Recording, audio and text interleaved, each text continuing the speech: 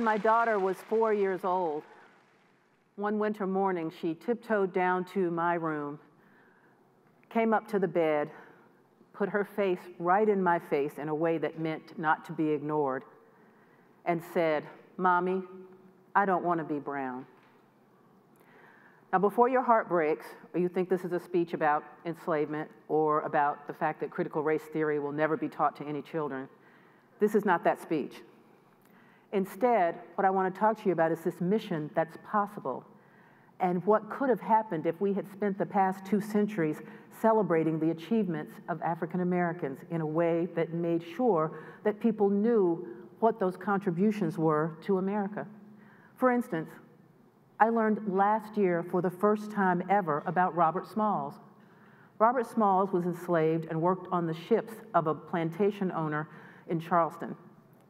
When he found out that the plantation owner was going to sell all of his property, including the people he thought he owned, he did not want to be away from his wife and children. So he commandeered the ship that belonged to the plantation owner, sailed out of Charleston Harbor down to Beaufort, where the Union blockade was waiting to fire upon any ships. But just before he got near the ships, they lowered the flag, and the Union officers did not fire because they heard singing. Robert Smalls freed his family. It's a great tale of someone who has changed their lives and gotten out of slavery. But that's not the story. That's not the important part. What was important was after that happened, Robert Smalls moved to Beaufort and became a state legislator. And then he became a US congressman. And then he founded the South Carolina Republican Party. That is what we should be teaching. I'm not interested in having a fight about teaching children enslavement and brutality and all of those things that happen. What I want to do is focus on what happened after. That came really close to home for me when in 2017 I was on social media, and yes, I'm on social media all the time, and yes, my Twitter feed still has smoke rising from it, and I saw these beautiful photos of this little girl dressed as iconic Black women. And I thought, oh my God, this is amazing.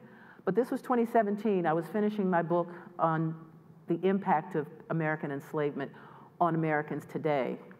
So I didn't have a chance to do anything with them. Well, the next year, 2018, that book called The Burden came out, and I had time to look again. It was Black History Month, and there were those amazing photos. And I'll tell you, it just blew my breath away. There was Daisy Bates, the journalist and mentor for the Little Rock Nine, those children who integrated the Little Rock schools. There was Nikki Giovanni, one of my favorite poets. And there was Maya Angelou, who taught all women to rise. And I said, oh, I have got to find out who's doing this. So I looked her up on Facebook. It is good for something. And it's this amazing young housewife and mom who was taking these photos with her iPhone. And I said, oh my God, they're so amazing. You know, pictures worth 1,000 words. I can write 1,000 words for all of these pictures. I can write 1,000 words for lots more. We could do a whole encyclopedia. She said, I'm not doing that. So I got on a plane and I flew to Seattle and I rented a car and I drove to Kent and I took her family out to lunch and I said, you have to let us do something with these photos.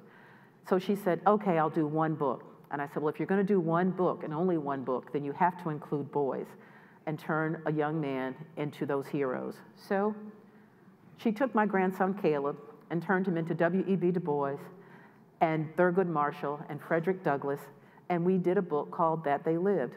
This is not about the book, this is about the mission, because we have to make sure that young kids know, and I mean all kids, know that there was a life outside of enslavement. So for instance, Bessie Coleman, she was told that African Americans could not fly and that women would never be pilots. So she moved to France, learned to fly, and came back to become the first African American aviator. Jackie Robinson, when he was 16 years old, he was in a gang. But thanks to his brother's encouragement, he decided to play sports, lettered in 4 of them, and broke the major league barrier in the major leagues in the modern era. Rosa Parks refused to give up her seat, thus changing and literally ending segregated transportation. But Claudette Colvin, 9 months before Rosa Parks gave up her seat, did not give up her seat, refused to give up her seat. And she was the one who was a plaintiff on the lawsuit. So she is the reason the law changed. And she's one of those hidden figures that we don't always know about. Frederick Douglass. This was my grandson's favorite because he wanted to go to the movies in this hair. Frederick Douglass literally was enslaved at a time when it was illegal to teach African Americans to read, but he literally would grow up to be one of the best abolitionists and best orators in history. And he could also go to the White House without an appointment. Shirley Chisholm, unbought and unbossed. She was the first African American woman to be elected to Congress. Duke Ellington, this is my favorite picture because Caleb looked really happy. And what you don't know is we promised him he could go back to Fort Knight and eat a cupcake when he finished this picture. But Duke Ellington literally was 15 years old working as a soda jerk in a drugstore fountain, and he wrote his first composition at 15, and he couldn't read or write music. It was called Soda Fountain Rag. And he grew up to be the father of modern jazz and one of the greatest composers and band leaders for his whole life. Fannie Lou Hamer. She was one of 20 children born to a sharecropper and his wife, became one of the greatest civil rights activists of all time, and is the reason I can vote. Muhammad Ali, who I got to cover for a long time when I worked in Louisville, Kentucky. Muhammad Ali, when he was 12 years old, somebody stole his brand new bicycle, and he went and found this cop and said, I'm gonna find out who did it and I'm gonna whoop him. He said, well, if you're gonna do that, you better learn to box. And he learned. 3-time heavyweight championship. It was an amazing story, but he wasn't just a great sportsman, he was a great man. Alice Parker. How many of you know Alice Parker? Ever heard of her before? I did not either, but Alice Parker literally invented central heating. She got patent number 1,325,905, and she did it 7 months before the 19th Amendment was passed, giving some women the right to vote. We don't know her story, and the sad thing is, this is my friend Carla Walker Miller's granddaughter, Madison, who is dressed like Alice Parker, except that's not Alice Parker. That's a picture of a white woman that has been used for Alice Parker for decades. So she remains a hidden figure, but I want you to think about her when the snow is falling and your house is warm. So I want to tell you that we do have the answers. We do have what we can do to make things better. That means no black parent will ever have to have a child say to them what my daughter said to me that day, I don't want to be brown.